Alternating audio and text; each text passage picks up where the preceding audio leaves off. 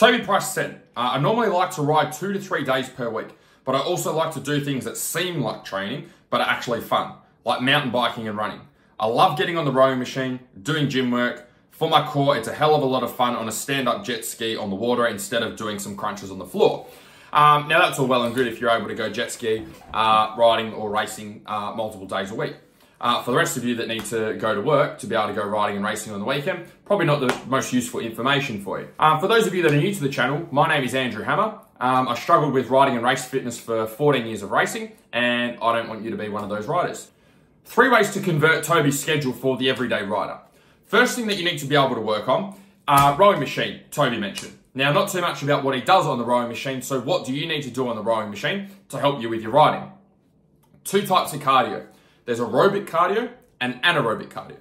Aerobic cardio is our long distance cardio system that allows us to move at a consistent intensity for a long period of time. Second type of cardio is anaerobic cardio. Anaerobic cardio is being able to work very hard, very intensely for a short period of time, followed by a period of rest or lower intensity. How do you train either of these on the rowing machine? We can train the longer distance cardio system by doing longer rows. Get on the rowing machine for half an hour, 45 minutes, pick a pace and work on holding that pace and intensity for 30 to 45 minutes. To work on your anaerobic energy system, work on interval training on the rower. An example of this, for a 20-minute period, do 30 seconds flat out followed by 30 seconds rest. What you'll find is that the short, sharp workout with more rest is actually able to elevate your heart rate much higher than what the aerobic training is. If you want to see the best transfer from the rowing machine over to your riding and racing, then you may need to make sure that you're hitting both energy systems. Second thing Toby mentioned is gym work, but nothing about what actually gym work consists of. So I can speculate on this. Gym work would consist of getting strong. Toby knows that he has a heavy bike. His bike is weighing over 100 kilos, plus his body weight. From what I read, which is about 95 kilos. So he's got a bike at a minimum of 100 kilos and 95 kilos of body weight. That's 195 kilos he needs to wrestle around for 3-4 hours plus, depending on the type of riding and racing he's doing. Strength work that you can do. Do things like back squats, deadlifts, bent over rows, overhead presses, all with the barbell.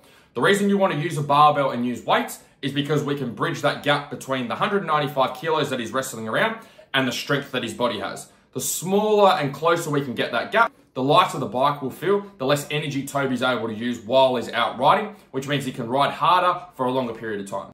Third thing Toby mentions is building core strength on a stand-up jet ski.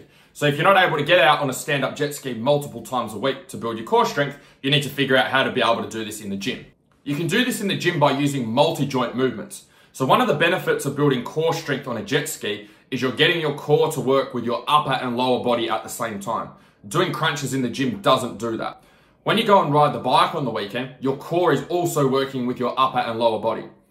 The best way to be able to train that in the gym is using what's called multi-joint movements. So multi-joint movements are things like back squats, deadlifts, bent over rows, where multiple joints are working in one particular exercise.